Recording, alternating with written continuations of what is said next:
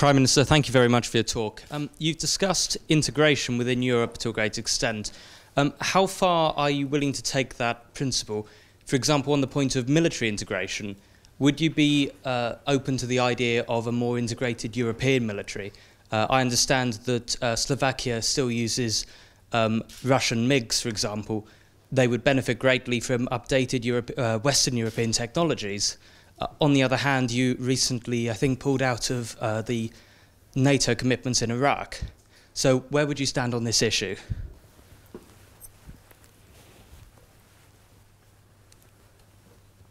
You probably know that agreement has been reached among 4 countries of Visegrad group, Slovakia, Poland, Czech Republic and Hungary, to create special battle unit of Visegrad group countries. This is the example how we can cooperate in military sphere. And I wouldn't be against the idea of a deeper integration in this era, not at all. Probably it will not be so expensive. And for instance, now we are discussing with the Czech Republic. Even the Czech Republic has completely different planes, I mean war planes than Slovakia, how to cooperate, how to create a mechanism that would be not so expensive and would be more effective. So yes, I believe in a deeper integration even in this field. But look, allow me please to use your question to give you probably a very simple explanation. Where is the red line for us as far as the deeper integration is concerned in the European Union? There is a lot of discussion about sovereignty and mainly in connection with the transfer of powers from national parliaments to the European Parliament or to Brussels institutions. Of course, you always can find people very strong in theory that can open the issue whether it is good or not. But look, Slovakia is a part of Eurozone and Schengen. I think that membership of Slovakia in Eurozone as well as membership of Slovakia in Schengen is also a good example how the sovereignty can be touched in positive way.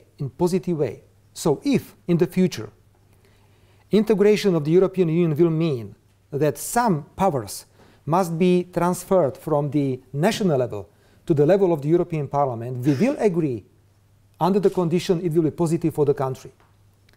What is red line, for instance, for us? Red line for us is the national budget. We cannot imagine that national budgets of the European Union should be adopted in the European Parliament or the European Commission. Of course, I can say at the same time that we are ready to communicate with the European Commission the content of the budget, whether tendencies and trends in this budget or the proposal of budget are applicable to the common European policy. There are red lines.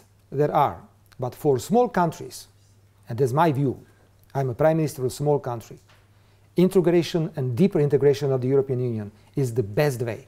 Is the best way. Well, of course, we very much follow the position of British government towards the European Union. We understand it.